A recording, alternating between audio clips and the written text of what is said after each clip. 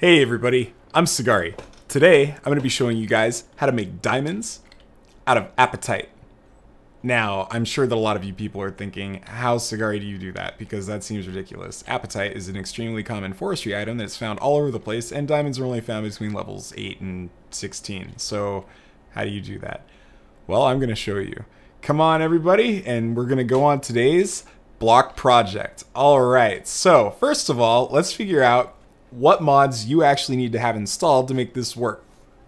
IndustrialCraft 2, Thermal Expansion 3, MineFactory Reloaded, Applied Energistics, the first version, Mekanism, Forestry, and Advanced Solar Panels. Those mods will allow you to turn apatite into diamonds, and I think that's pretty exciting. Now, I'd just like to do a quick side note for anybody that's wondering. You actually do not need apatite for this. That's right.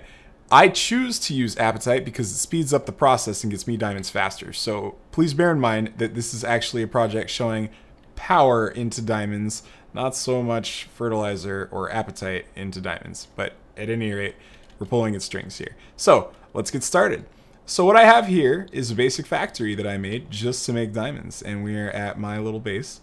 Alright, so we've got a lever and we got some igneous extruders, crushers, pulverizers, macerators, compressors, and this thing, whatever that is. Alright, so come on over and I will show you guys. Now what I've done, I have cut away my buildings so that you guys can actually see on the inside. And what we're going to do is we're going to follow along and I'm going to show you guys how everything is done. So first of all, let's get to some of the actual inner workings of this project. Okay, so just to let you guys know, just to start here, I am using Mekanism's basic universal cables to hook everything up. They are incredible. Once you use them, I promise you no other cable will be nearly as interesting to you anymore. Not even glass fiber, not even redstone energy conduits. These cables are OP. I'm telling you, they're easy to make and they're awesome. Now, because I've got many different mods, as you guys saw a few minutes ago, you can see these cables hook up into anything and will provide power. They're hooked into macerators. They're hooked into induction furnaces. They're hooked into pulverizers. They fit in everything. So once you've got those, you're pretty much set to go on all of your power needs. Alright, so let's check this out here. This is the base floor. Alright, our power system is as follows. Power, in this case a tesseract from another power source, is fueling a lava fabricator. Alright, and that pumps lava into this item duct here. And we've got an aqueous accumulator, which is pumping water also into this igneous extruder to make obsidian. Okay, these igneous extruders up here are all making cobble. And just so you guys can see what I'm talking about here, let's go upstairs and take a look. Alright, so we've got these 6 igneous extruders here. So we got 1, and then we got 4 making cobble. Okay, and then from there, everything else is powered just normally. Alright, so let's start. Now that we have a little bit of basic infrastructure and power set up, let's start from the beginning. Alright, so we've got that apatite. That apatite comes from everywhere. It comes from a quarry, it comes from mining, it comes from you scraping the ground with your shovel, and hey look, apatite. It comes from everything. That's right, here it is, apatite. It's good stuff. Alright, so this is a cyclic assembler from TE3. Alright, what this does is we take sand and apatite and it turns into fertilizer, and I will show you guys the recipe for that. So we're going to type in fertilizer, and if we see right here, 2 pieces of sand and a piece of apatite turns into 8 fertilizer, which is fantastic. And fertilizer gets used here in this forestry, or I'm sorry, in this MFR tree farm. Okay, so we've got a planter here which is loaded up with birch saplings. Okay, the saplings get planted by the planter down there, and then they get harvested by the harvester after being fertilized with all the apatite, or the fertilizer, sorry. Okay, once they come into here, our chest has 2 different item ducts. Alright, this item duct says Birch Wood will go whitelisted this way into this induction furnace. Other saplings, which are whitelisted to go down here, will go back into the planter. Okay? Now, what are we doing with all this wood? We're putting it in an induction furnace. An induction furnace is one of the fastest ways to make anything. It's just incredible. Once this thing gets up to full heat, it's crazy. Also, the heat is off because there is no power. However, once you start, it is important to note that if you throw a redstone torch or some other lever next to it, it will always be on so long as it has power. So that is really important to remember. Keep your induction furnaces turned on, people, because when they have to heat up, they take forever. It's really a slow process. Okay, from the induction furnace, you get charcoal. All right, and charcoal, if you remember, was the second step on our board here. Charcoal. All right, so we'll get some charcoal from that, and then the Emmy will suck it up from let's see. Yeah, the Emmy will suck it up from the import bus, and it'll suck up stacks. All right, once we've got charcoal going out, we come over to here. Ta-da! All right, charcoal gets pushed into this export bus. Charcoal, all right, moving single items at a time, don't need to move stacks. And we're putting this into Advanced Solar Panels Molecular Transformer. This is a cool block. This is actually one of my favorite blocks. I don't even use it that much, but for this alone, it's worth it. What we're doing is we're taking 60,000 EU, which is raw power, and we're turning charcoal into coal. Okay, because charcoal is just a base fuel. It's not actually used to make anything, mostly, except for steel. But charcoal can be turned into coal, and coal can be turned into diamonds.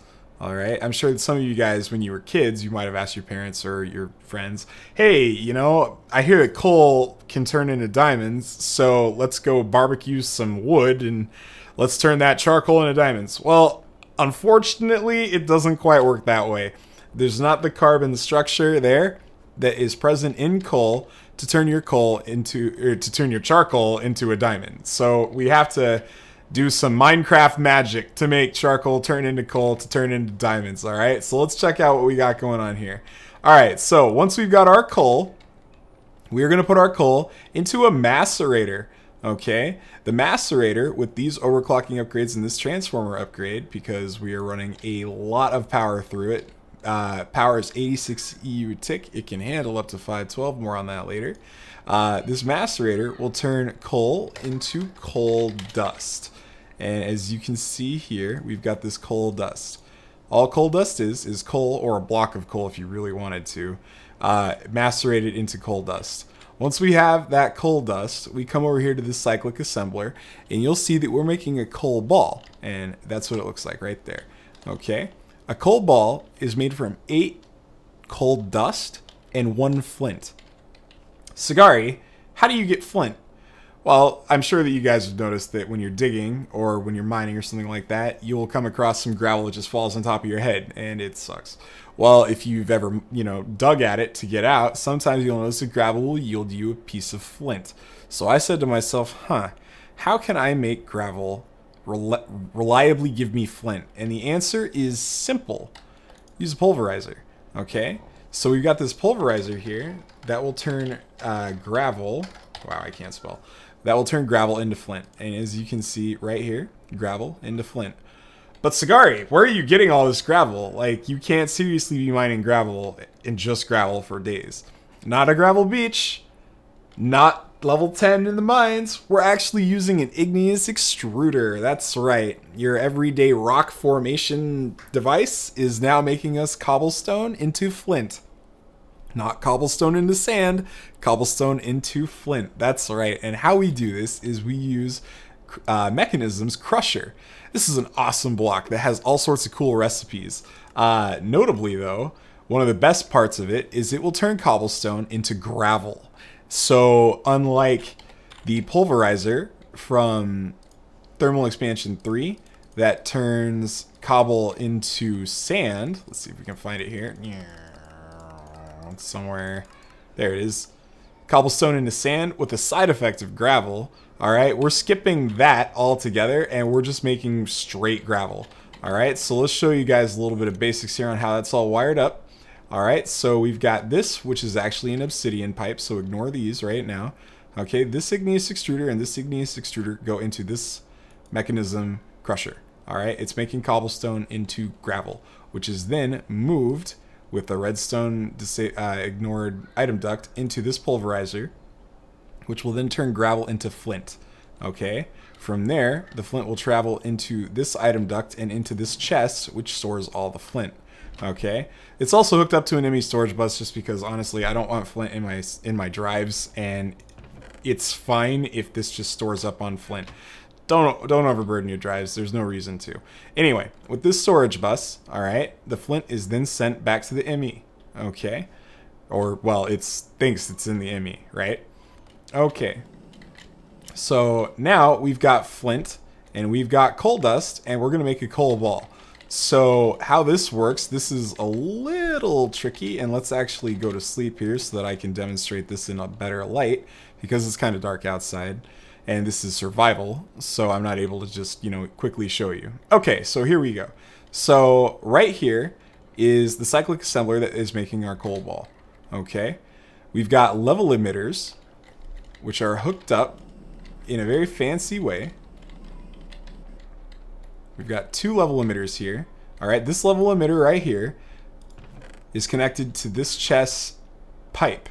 All right, this pipe has a white list for flint and a redstone control on high, meaning that the redstone signal from the ME level emitter must go off in order for it to send 1 unit of flint into the cyclic assembler. Okay, and that level emitter will trip when 8 coal dust have been crafted. So when there are 8 coal dust inside the ME system, this will turn on for maybe 1 or 2 ticks, however long the level emitter turns on. It's long enough. Similarly, this level emitter will go off when 8 coal dust have been stored in the ME. And this ME interface right here is set to craft 8 coal dust, and that will move into the cyclic assembler. That's pretty cool. So once we've got our coal ball, the coal ball will come out of this item duct, which is just set to ignore redstone, and it will get put into this chest where there is a import bus which will suck the coal balls into the ME, where they will then go back to the ME, which is over here. Once our coal ball is in the ME, we are going to put it in this compressor, and a compressed coal, or a coal ball will turn into a compressed coal ball, which is pretty cool. So coal ball into compressed coal ball, and a compressed coal ball can be put into this cyclic assembler. All right, similarly here, we've got the same kind of level emitter setup. I was able to do this one a little bit more neatly because of all the pipes over there. But anyway, what this cyclic assembler makes is a coal chunk. Okay, now a coal chunk is made from 1 obsidian, which you saw over here. We were making obsidian out of these 2 things, out of these 2 igneous extruders, and we are throwing it into here. All right, and we've got here 8 compressed coal balls will go into the cyclic assembler when the ME level emitter sees that there are 8 coal balls ready to go. Similarly, we've got our obsidian stored in this deep storage unit right here, and the ME level emitter will go off when it says, you know, hey, 8 coal balls, and then it will pass 1 unit of obsidian, whoops, into the cyclic assembler, and it'll make a coal chunk. Okay, now what are coal chunks for? I am so glad you asked. A coal chunk, if you guessed it, you are right on, makes a diamond. That's right, 1 coal chunk through a compressor makes a diamond. It's fantastic. Okay, and then we'll show you guys the workings of all this system. This is pretty crazy. So you guys initially were probably wondering how this all worked anyway. Well, I'm here to show you. These are the macerators that make the coal dust. Okay, so what we've got here is we've got a export bus that exports coal into this pipe, round robin, so we get double production. All right, each macerator will get a piece of coal, and then it will move the coal dust out here into this chest into an import bus, which just sucks it back into the ME. All right, right here is where we make our coal ball, our compressed coal ball. Okay, and this is hooked into the same chest just because honestly they can both go this way. That's fine. And then they go into the chest to get sucked back into the ME. Then we've got here, right here, this is actually how the coal balls get into the compressor to make the compressed coal balls, and then they go out here. Over here, we've got a precision export bus, okay, which specializes just coal chunk, kind of like this one specializes just coal ball. So a coal chunk goes into this chest, and then it gets pushed in round robin into a compressor to make a diamond. All right, once we've got the diamond moved in, the diamond will go into the deep storage unit and be forever happy. Okay. And then we've got this ME storage bus, which actually should be configured to store a diamond. So I'm actually going to do that really quick. And I've got one thing to fix with a bucket of water, and then I am going to show you guys what it takes to make this happen. All right, so let's head on over here and we'll get started. So let me fall down here. I accidentally moved some water, which would mess that up, but now we've got full water. Okay, we're gonna set this storage bus to keep a diamond, which is good, and now we are ready to go. So everybody ready with me? All right, we're going to be using our wireless redstone. You do not need to use wireless redstone for this mod, but I did it because it's really convenient.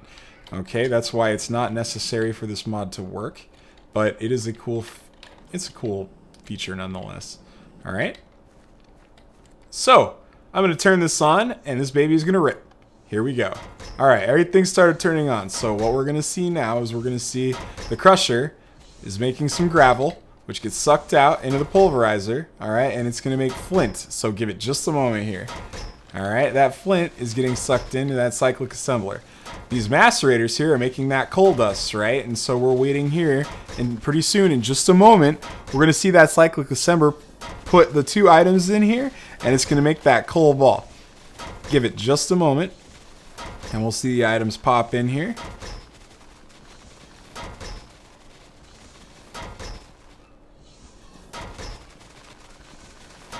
Oh, you know what? Actually, we're waiting on charcoal, so it's going to take a minute. So let's actually start at the very beginning, hey? All right, Birch Wood is being pumped into our induction furnace where we're getting charcoal. All right, the charcoal, there we go. I just saw it. I just saw it make one there. So right now we're just waiting. So check this out, guys. That's your coal ball right there. It's going to go in soon.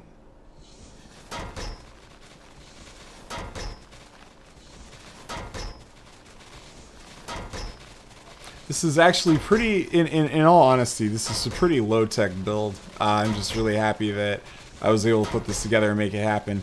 And man, let me tell you, those Mekanism crushers are extremely loud. Yeah, it doesn't get old listening to the crunch crunch. Okay, so anyway, it'll light up. I guarantee you that it's doing its job. It's just taking its sweet time. Okay, so here we can see the charcoal is being made into coal, and this is actually what's taking the time. For some reason, this is actually throttled pretty hard, so that is actually what is taking so long.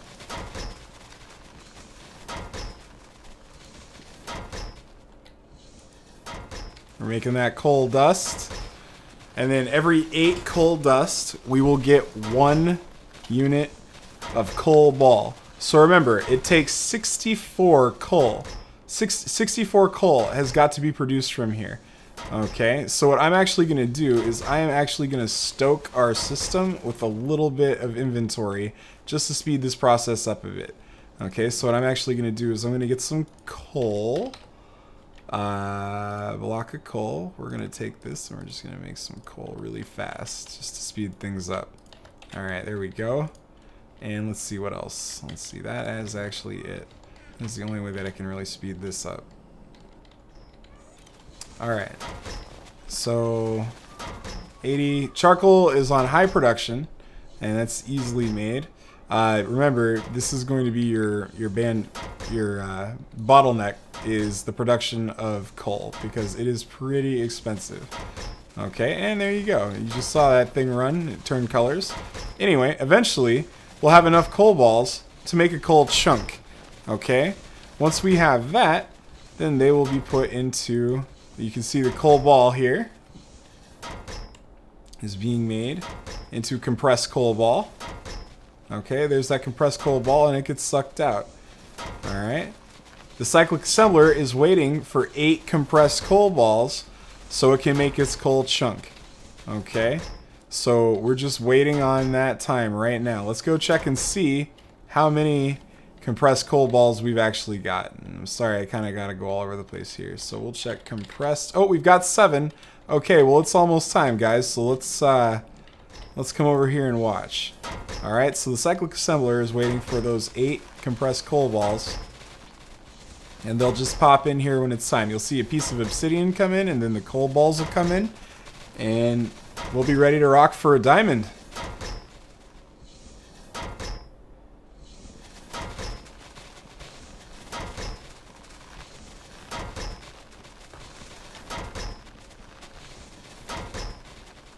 Yeah, we're still waiting. Just be patient, guys. This takes time. The first couple ones will be slow because your induction furnace is still warming up.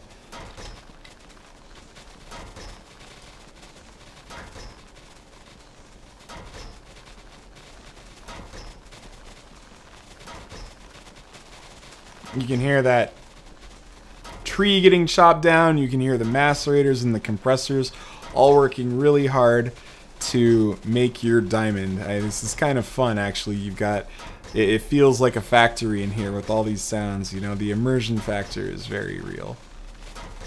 Okay, so we're not quite there. For some reason, it is going really slow.